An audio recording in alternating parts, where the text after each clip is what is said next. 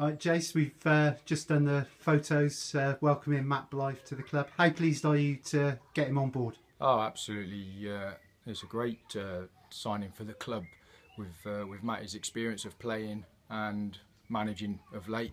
Done extremely well with Frampton, and hopefully he can bring some experience with him as well. You know, I'm still on a learning curve in the early parts of management, especially at this level, and to have Matty on board with me, it's an absolute dream. Yeah, shame to lose Joey Tustain from your backroom staff. Yeah, he's been absolutely fantastic, but with Joey, he's always at the end of the phone, which is nice, and he has always also committed to the fact that, you know, he's going to sign papers for not only the first team but for our new development team to help us out when he can as well. Yeah. You must be pleased that Joe Triner's committed to the club. He was a real key performer, and I believe you've got a few others committing themselves to next season.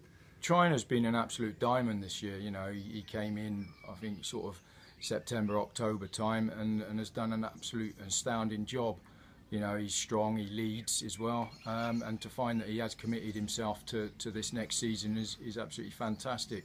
You know, we've also got other players like Lee Bowles that's also committed, and I just said sort of 90% of last year's team are committed as well, which is really good considering the hard season that we had. Yeah, well, it was a difficult season. You've now dropped into Hellenic Division 1 West. That's a real opportunity to build and push the club forwards. No, definitely. It is a shame to be leaving the Western League, because I think that was a fantastic league, coupled with the fact that it's a large league as well, and now we're going into a slightly smaller league.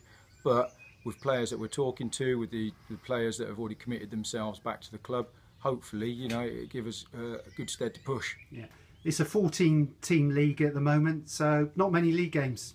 No, but I think with the Hellenic League, they do then sort of put plenty of cup games in there, and we've also got FA Cup and FA Vars again this season.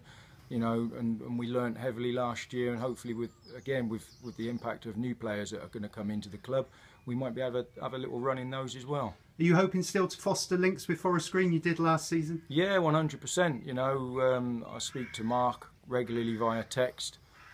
He's been an absolute diamond, giving me advice this year, so I'm hoping that those links can be kept. Smashing, Jace. Thank you. All right.